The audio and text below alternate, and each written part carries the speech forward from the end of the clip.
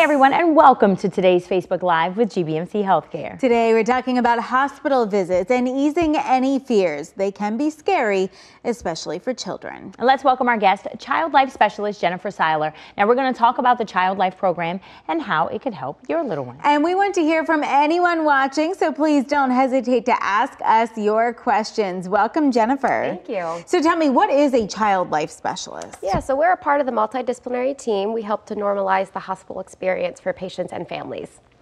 Okay, so when somebody comes into the hospital, I bring my toddler in, we see you. What happens? Yeah, so we work in the ER inpatient unit right now. It's a combined care unit at GBMC. And what we do is to help lessen anxiety and help inform patients and families why they're there and help prepare them for what they're going to encounter. And so you have some friends with you that you brought today. Yeah, so we know that children learn best through play. So a lot of our preparation educational tools are play-based. So one of the things that we use is a hospital buddy, which is just a blank cloth doll. Anything that can happen to a child can happen to hospital buddy. So a lot of times in the ER, patients are very concerned about getting needles. So that is something that we practice on this hospital buddy a lot. You can see our little buddy right here already has an IV placed. So what we would do when a kid needs to get a procedure done, such as an IV, we would come in with real medical equipment. We would see if they've ever heard of a IV before, if they know the steps. If they don't, we're going to let them go through all of the steps using real medical equipment. So they're handling the medical equipment, they become familiar with it. When kids are they learn best through play. So when they are calm, that's when they're going to retain most of the information. So they'll go through all of the steps, and then most importantly, they're going to develop a coping plan. So maybe when the IV goes in, they're going to blow bubbles. Maybe they are going to look at an I Spy book. Maybe just talk with the child life specialist or the medical team that's doing the procedure. We're also going through that preparation, make sure that they know that the medical team are safe people, that they are here not to do harm, that they are here to help them feel better and help them go home, so we're all on the same page. And I think too, seeing this and understanding the process not only helps the child, but helps the entire family. Yeah, so when kids come in, you know, think of your own children if you have one. When they're scared, when they're anxious, who do they look to?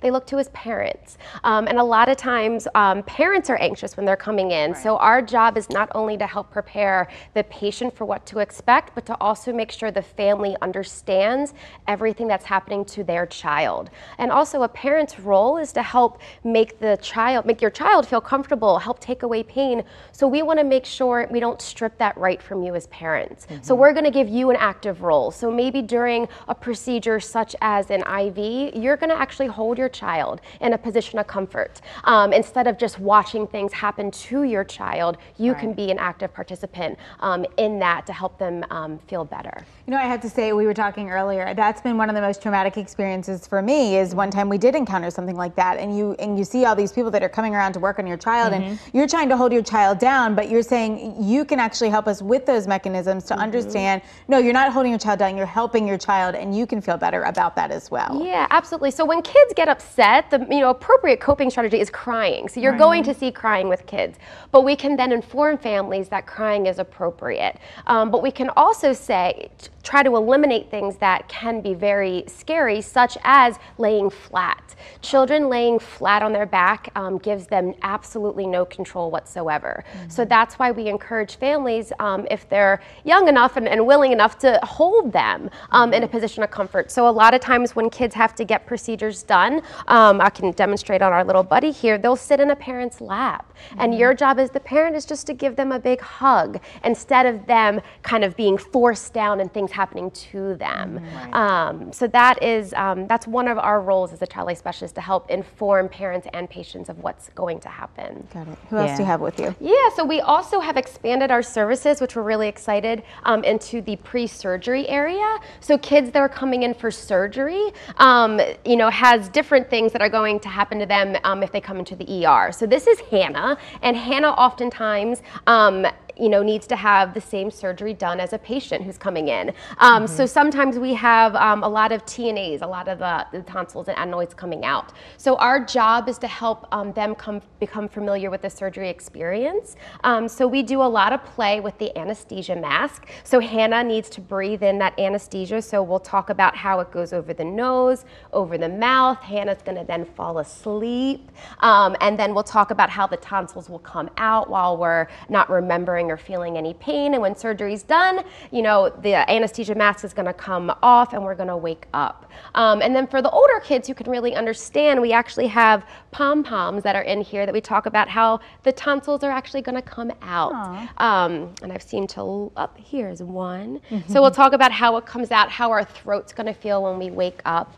And again, talking about the whole family as a whole, we're going to talk to the family of what children look like when they go under anesthesia. It can be very hard for a parent to see, how our body gets very tired and very heavy when we get anesthesia. And then also when we wake up, a lot of times kids are not happy when they wake up, and that's completely normal. So we want to make sure that the family feels prepared for what that experience looks like. And we also, for kids, want them to practice putting that mask on. So what we do, again, being play-based, we use bubbles a lot. So for kids who are kind of anxious and don't want to put the mask on right away, maybe we'll blow bubbles and then catch the bubbles with the mask.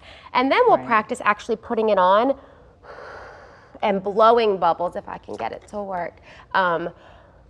There you go. So taking that deep breath and blowing the bubbles, and that just practices getting that anesthesia mask on their face prior to them going into the operating room. So when they see it in the operating room, hopefully they're not as anxious, not as scared. This mask is already familiar and they've already practiced taking those deep breaths. Got it. And then the needle. I mean, the needle gives me anxiety. Yeah. Yeah. So definitely the babies. Yeah, exactly. And the good thing about having, being pediatrics, we know that needles are so anxiety provoking for them that actually a lot of IVs are not placed until the child's under anesthesia. So we talk about that. A lot of times kids are coming in, they could care less about their surgery. They're so nervous about getting that needle. So we can tell them once you get your sleeping medicine, that's when your IV is going to be placed. You won't remember or feel any pain with that. So if my child is a patient at GBMC, how do I make sure that we see a child life specialist? Yeah, so like I said before, we are currently working in the ER inpatient unit. It's a combined care unit. We work from 12 to 10 p.m. We see as many patients as we can during that time. We also are in the pre-surgery area Thursdays and Fridays. And we also are trying to offer pre-op tours. So if your child is having surgery or having a big procedure done, you can contact us and we will try to bring you into the hospital. We can, prepare families what books to read, what, we're big on play medical equipment. So allowing the kids to play at home, to become familiar and talk about the process prior to coming in. And then going back to pre-op tours, we'll bring them into the surgery experience, gonna play through the surgery experience, watching caregivers dress up in the medical garb. We'll go into the operating room and see the operating firsthand. We'll talk about things that you can and can't do, like you can't eat, but you can play, packing a hospital bag beforehand. So you can, so we're there. And if you're finding yourself in a situation, always ask the medical team, is there a child life specialist there? And they can come find us if we aren't already involved. Now, how did you guys decide that you needed this? Yeah, so a lot of, so I went through a lot of schooling and certified to become a child life specialist. I worked at another institution for about 10 years. And then not a lot of community hospitals have child life programs. We are one of 2 right now, which we're really excited of in the Maryland area. And, being in a community hospital, I think is so important because that's where families are utilizing healthcare. That's where your child is born. You come in because of that first fever. You're coming in because your child fell because they're a toddler and needs stitches, which happens all the time. So they're utilizing the community hospitals a lot more than the larger institutions, unless your child has a chronic condition and they're followed there. So our job is to help like I said, normalize, make the medical team less threatening.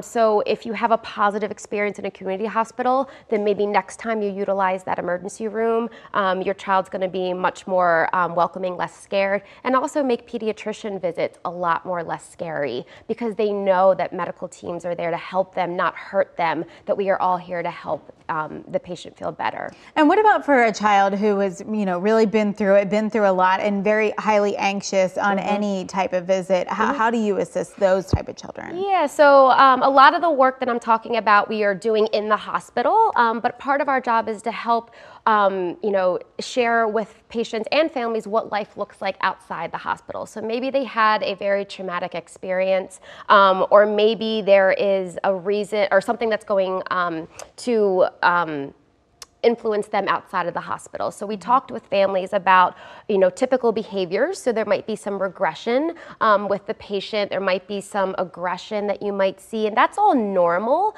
So we'll always encourage medical stories to read at home. Maybe you incorporate a medical story into the bedtime routine. I know with my daughter, we're always using medical equipment and playing on our stuffed animals, because kids process things through play. So you will see a child kind of mimic things that happen to them in a medical environment on their dolls. I'll always see my daughter saying, "Open up, it's not gonna hurt," because she's hearing that. And she's, playing through that. So kids who've been through traumatic experiences, the more play opportunities you can provide them at home, I would absolutely encourage. And a lot of that processing will help. Okay. So that's for mom and dad and anybody else that's there, and of course the patient. But what about siblings? Because it can be traumatic for siblings too, right? Absolutely. So siblings are often the forgotten kind of piece in this puzzle. I know working in an ER, a lot of times I've seen it all the time where a patient will come in who's really sick. Medical team goes rushing to them to take care.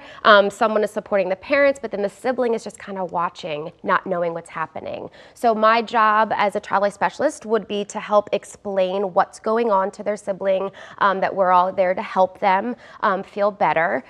We also do a lot of preparation for maybe they're coming in to see their sibling in an inpatient environment, or maybe even in NICU. We're trying to expand into NICU services. So maybe it's the first time they're seeing their sibling in a hospital environment. So what we would do was sometimes we'll take pictures of the room of where their sibling is and show them before going into the room, this is where your sibling is. What do you see in the room? Do you have any questions? This is what this, machine is. This is what that tube means, is how it's helping them. So we definitely want to help encourage the siblings to be a part of this process, because they're impacted by hospitalization as well. All right, we have a question from Laura, so we want to get to that. And if we can pop that out on the screen, what things should be included in a hospital bag in preparation for a procedure? Yeah, so that's a great question. So I think the hard thing is knowing what to anticipate when you're coming into a medical situation, especially if it's an ER visit, because it is so emergent that you oftentimes don't think about, oh my gosh, I need to pack this, I need to pack that. So that's the beauty of having child life here. But going back to what to put in the hospital bag, comfort items. What does your child, find comfort in? Is it a stuffed animal? Is it something that they suck? Is it a pacifier if they're young? So making sure that you do have those comfort items, a blanket that can go with them.